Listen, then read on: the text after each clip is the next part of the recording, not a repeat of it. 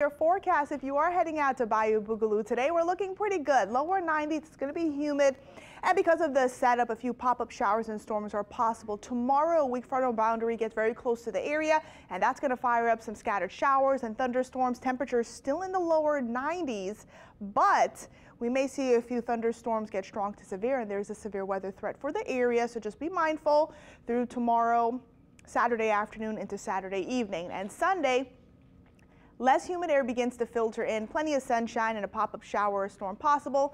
Temperatures climbing into the 80s across the area. So here's a live look outside. Begin to see some stormy looking clouds, but I'm not tracking any rain. Pop-up shower or two possible as we go through the afternoon, but temperatures are in the upper 80s. Feeling like the upper 80s because it's humid. Winds are light out of the south at 6 miles per hour. There's a quick check of your temperatures. Everybody in the lower to mid, even upper 80s, but because it's humid outside, it feels like the lower 90s in Belle Chase, Slidell, feeling like 101 degrees in Covington. It's been quite some time since we've seen these feel like temperatures, so summer is again getting very close, and I hope you are practicing heat safety while you're out and about. Winds aren't bad. We have that onshore flow. Again, winds out of the south, so that's going to continue to increase the humidity as we go through the afternoon hours. And I am tracking a weather system out to the west and northwest here. We're looking at this upper level low. Now it is associated with a cold front. That's that weak cold front I was talking about. That's going to move through Saturday.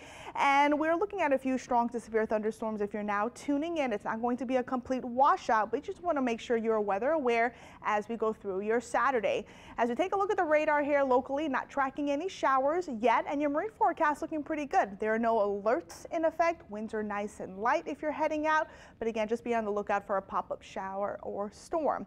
Now today's highs climbing into the lower 90s, upper 80s for many of us. Coastal areas staying in the middle 80s, and normally we're supposed to be at 86 degrees. So again, we will be above average once again as we go through today. UV index will be high, extremely high as we go through the next several days. So make sure you're using sunscreen while you're out and about. So let's go ahead and talk about tomorrow's severe weather threat. Pretty much for the entire area, including our Mississippi counties, under a level 1, which is a marginal threat. It is a low-end threat. Now, this excludes our coastal areas, and the potential threats include strong damaging winds, large hail associated with those stronger thunderstorms, heavy rain, which may lead to localized flooding. That will be pretty isolated, and can't rule out an isolated tornado. Again, this will be tomorrow. So timing things out, you just saw right there a few pop-up showers and storms again firing up as we go through the afternoon. Tonight, though, looking very quiet. As we head into tomorrow, we're looking pretty good, too, as we go through tomorrow morning, mostly sunny conditions. But look what happens. We get that daytime heating. We have that frontal boundary move in very close to the area. We'll begin to see pop-up showers, some thunderstorms, again, fire up across the area, and some of us may see some clouds. And with that cold front, as it slowly moves through, it's going to be humid tomorrow, but eventually we'll see that slightly humid air move into the area beginning on Monday and sticking around as we head into our Tuesday. And also it's going to knock down our daytime temps